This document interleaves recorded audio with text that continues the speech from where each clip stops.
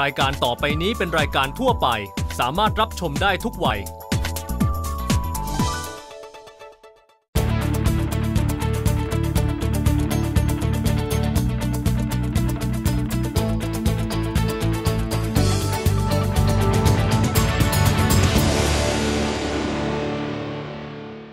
สนับสนุนโดยแลกเงินด้วยบัตรเครดิตกสิกรไทยเที่ยวก่อนจ่ายทีหลังไม่มีค่าธรรมเนียมผ่อนชำระได้จากธนาคารกสิกรไทย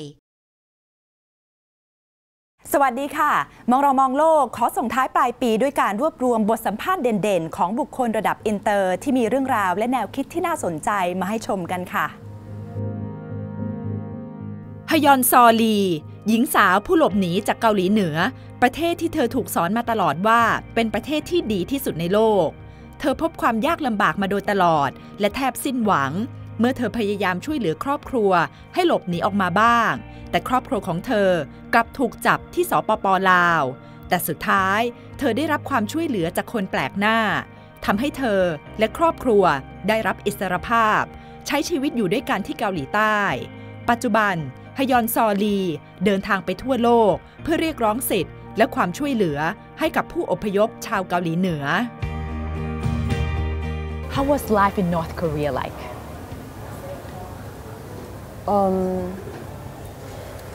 Until I realized that North Korea was the worst country in the world, until I got the answer, it was paradise.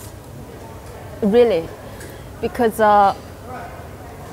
even though I grew up with constant public executions, I saw people dying, hanging, by shooting from when I was 7. And it's really common for us to see the flyers posted by the government about the public execution. But I thought that's normal life. I thought all world killing criminals like the way how we are doing it. And then just the people, we can't say the dictator's name by itself, like Kim Il-sung, Kim Jong-il. It's impossible. We have to put the titles behind their name, like a general or dear leader, something like that. As a North Korean citizen, we can't imagine calling their name. Otherwise, or we just mention about any political words, they will be disappeared in the middle of the night. Whole family. A stranger helped you in Laos. I was sitting in a coffee shop because the local government at the time, the immigration officer said I have to pay the, fine fees per person with US dollar. But at that time, already I didn't have enough money because Laos is such a corrupted country. I have to give them bribe all the time, so I spent all the money by that time. And there's no way to borrow money because South Korea is not my country either. I don't have any relatives in this world to ask for money. And then I was very in stressed situation. And then he somehow read my face sitting in coffee shop. And then he just approached me. And then, are you traveler? I don't understand English that much. So with the dictionary, we have on the phone, we have a dictionary in the phone. So I described the situation. And then he just, I will help you. He believed me. And he didn't know I will have today. I can release my book and then he can be the hero in my book.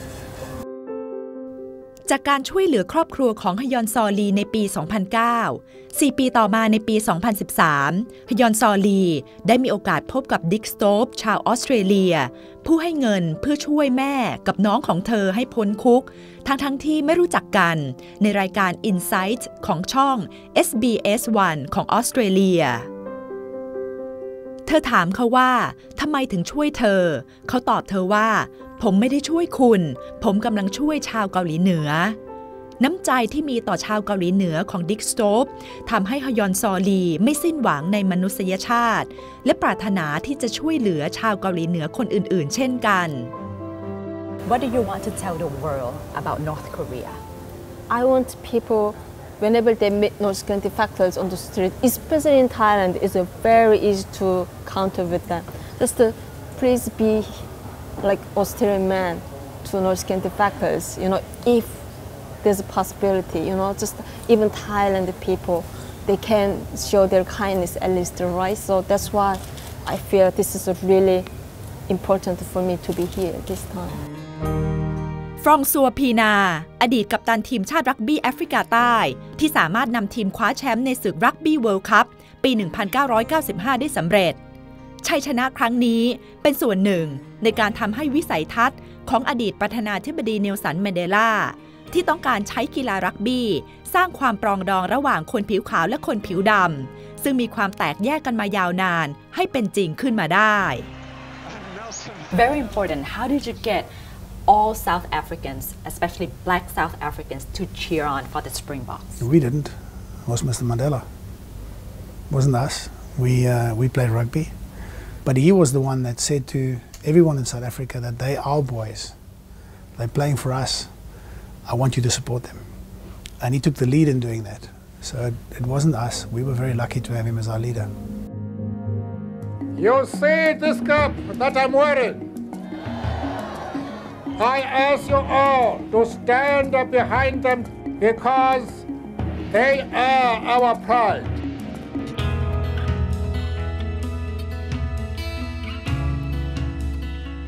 The image of you and Nelson Mandela on the podium together with the trophy and with him wearing your number, the jersey, that is a historic moment. What do you want the next generation to learn from this? I think they'll learn what they want to learn.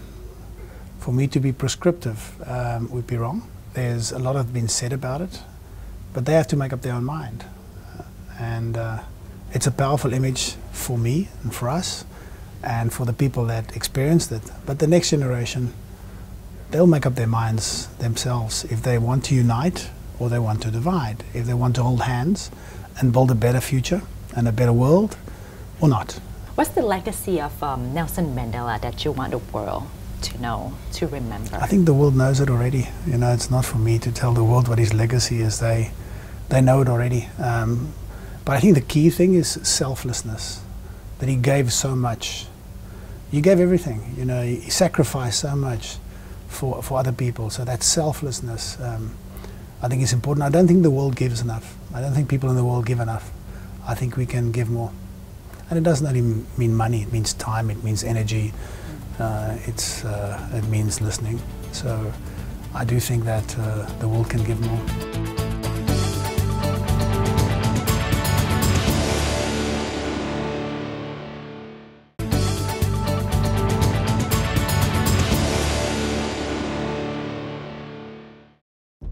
Peter Knights ผู้อำนวยการบริหารของ Wild Aid องค์กรไม่แสวงหาผลกำไรที่ทำงานเพื่อหยุดการค้าสัตว์ป่าผิดกฎหมายไม่ว่าจะเป็นการค้าหูฉลามงาช้างหรือหน่อแรด Wild Aid รณรงค์ด้วยแนวคิดว่าหยุดซื้อคือหยุดฆ่าหากความต้องการผลิตภัณฑ์จากสัตว์ป่าหมดลงก็จะช่วยหยุดการล่าสัตว์ป่าได้ Never buy products made from rhino horn.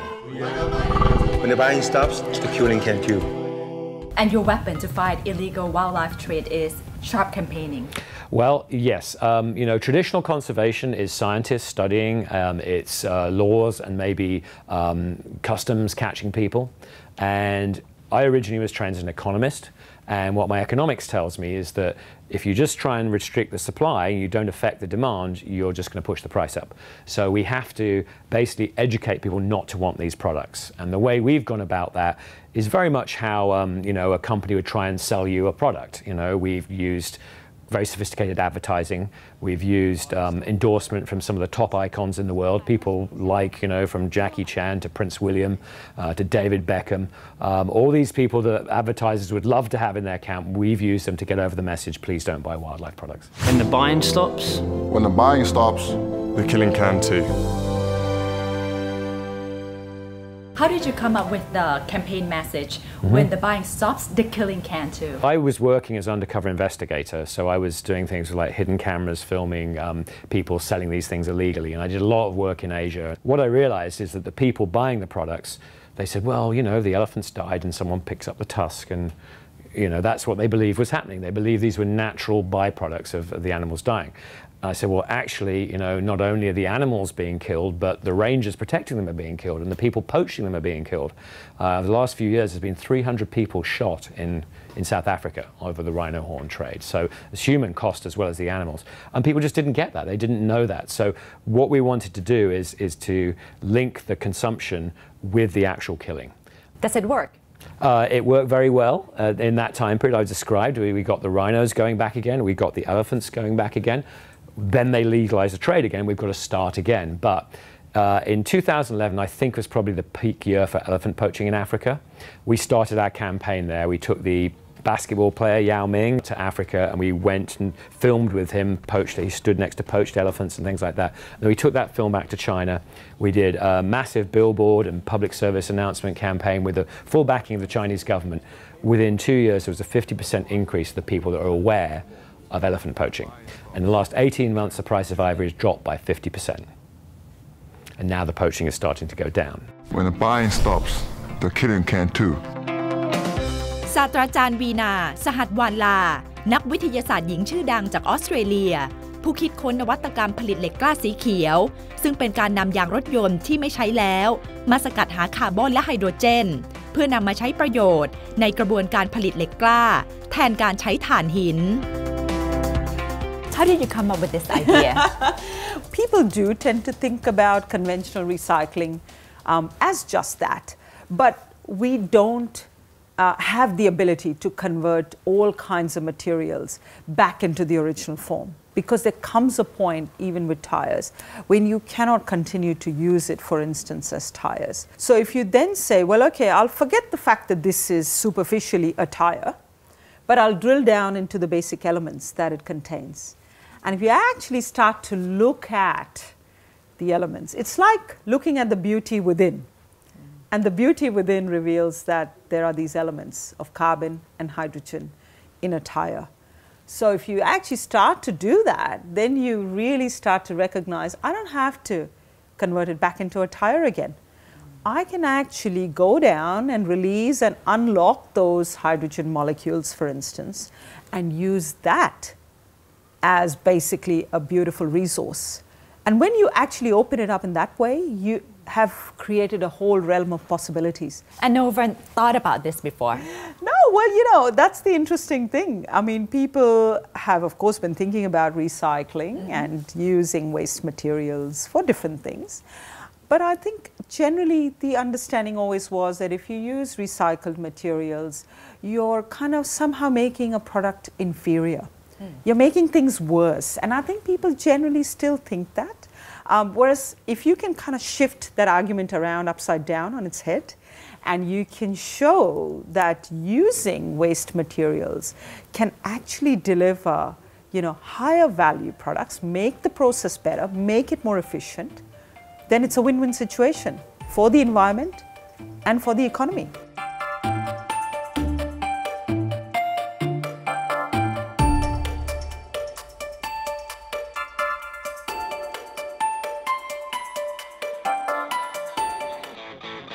มาคัส ฟรายทากผู้ก่อตั้งแบรนด์ฟรายทากแบรนด์กระเป๋าชื่อดังระดับโลกจากสวิตเซอร์แลนด์มาคัสเอาผ้าใบรถบรรทุกที่ไม่ใช้แล้วมาสร้างมูลค่าด้วยการออกแบบตัดเย็บใหม่ให้กลายเป็นกระเป๋าเท่ๆแต่ละใบมีเอกลักษณ์เฉพาะตัวด้วยลวดลายที่ไม่ซ้ำกันเลยสักใบและที่สำคัญยังเป็นผลิตภัณฑ์ที่สร้างความยั่งยืนให้กับสิ่งแวดล้อมอีกด้วย So this is the original model, the first bag that you created. Right. The messenger bag. 1993, we did exactly this design of this bag, and that's the one who is extendable. Today we have it in like 4 sizes, that's the biggest one, and it's really reduced to the max, which means it's made out of 5 pieces of old truck tarps, and the function is very high. Here you have like inner tube from bicycle wheels, and this is as well the seat belt, the car seat belt, which we recycle as well. So I can double the size. It can happen when you're on your way that you need more space. So you just pull out, right, and then you have like the double size, and you still can go. And how do you carry? And this is then more like the messenger style. There's also a seat belt. If you go fast on the bicycle, it helps. Did you plan to make it into a business back then? No, as a creative person, you always like to start something new. So the production still is really challenging. It's challenging to get enough old truck tarps. You never know how many you can get, what is the price, where you can get it. So it's limited. It was never a goal to end up with a factory in Switzerland, which is also a very expensive place to run a factory.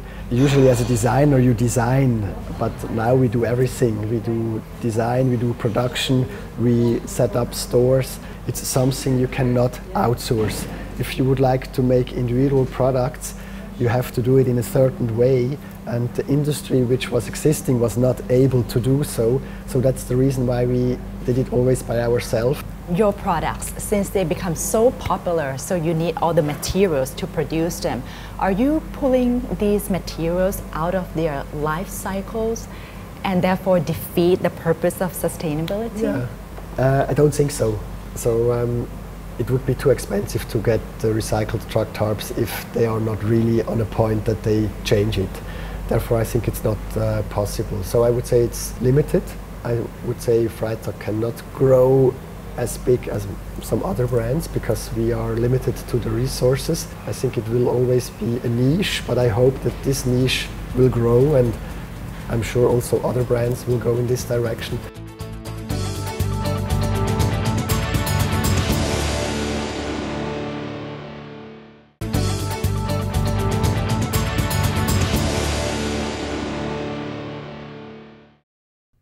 มาร์ตินเฮงผู้จัดการการท่องเที่ยวสำหรับผู้พิการของ Lonely Planet ซึ่งรักการเดินทางท่องเที่ยวเป็นชีวิตจิตใจแต่แล้วกลับถูกรถชนขณะขี่จักรยานทำให้เขาเดินไม่ได้ต้องนั่งรถเข็นความโชคร้ายครั้งนั้นทำให้มาร์ตินเฮงเข้าใจถึงอุปสรรคในการเดินทางท่องเที่ยวของผู้พิการและนำไปสู่การทำคู่มือท่องเที่ยวเพื่อผู้พิการโดยเฉพาะ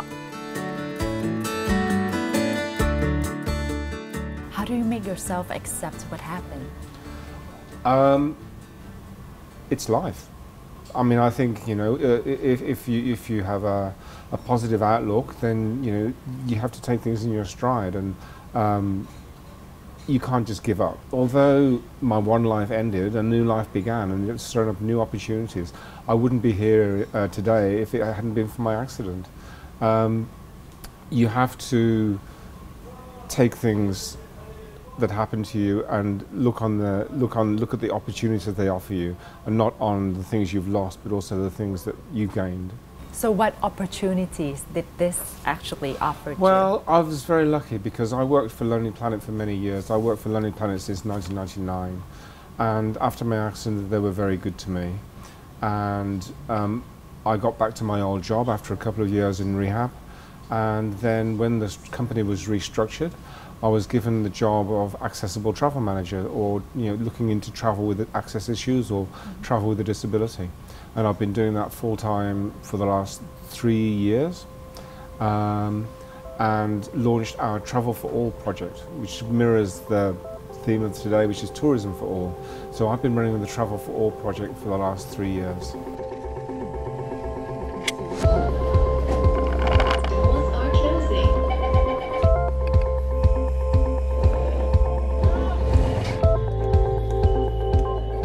In terms of society's perception, do you think we need to change anything at all of how people view the disabled, especially when they travel? Yes, I do, actually. I think it's very easy particularly for the media, to see disabled people in one of two ways. Either,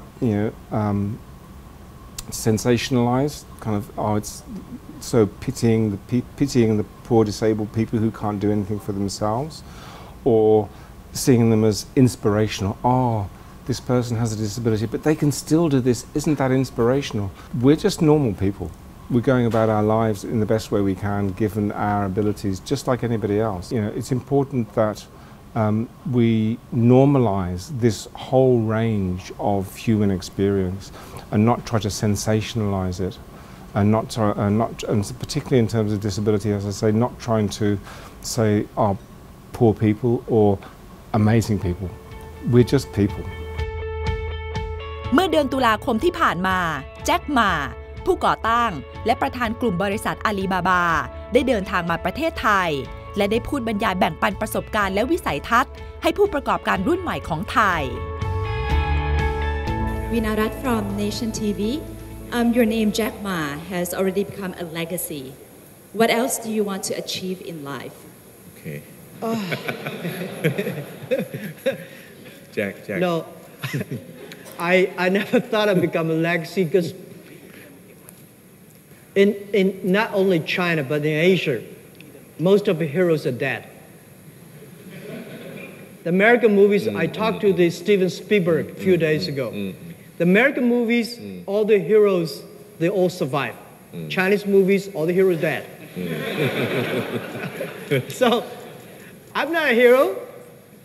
I'm not legendary. I'm just a normal person. This life, I'm so blessed, I'm so lucky. And I enjoy my life so much, although I hate this job. I mean, I'm not ready for that. So many people focus on me. Because I'm not ready, I'm not made for that. Nobody have a career development for me. And nobody can give me consultant to want to go. That we're doing something that never happened. My original plan was I would go back to teach.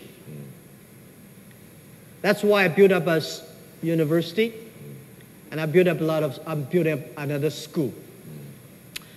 Because I was trained to be a teacher. I call myself CEO, Chief Education Officer.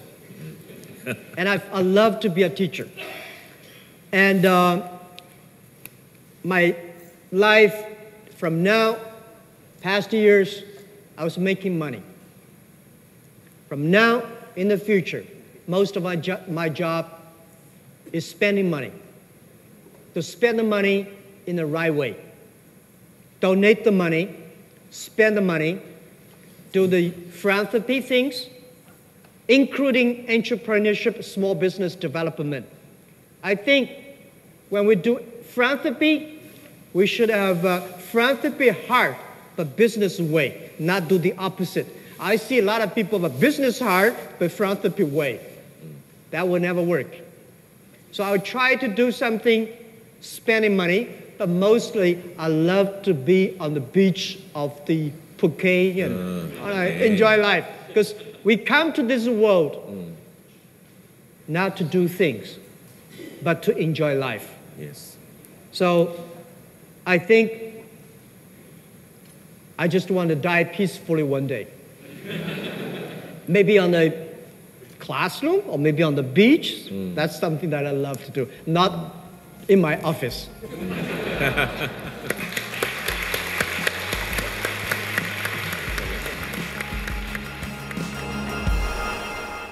หวังว่าท่านผู้ชมจะได้รับความรู้และแรงบันดาลใจดีๆจากรายการตลอดปีที่ผ่านมานะคะปีหน้ามองเรามองโลกจะยังคงนำเสนอเรื่องราวที่น่าสนใจจากแวดวงต่างประเทศให้ได้ชมเช่นเคยค่ะพบกันใหม่สัปดาห์หน้าวันนี้สวัสดีค่ะ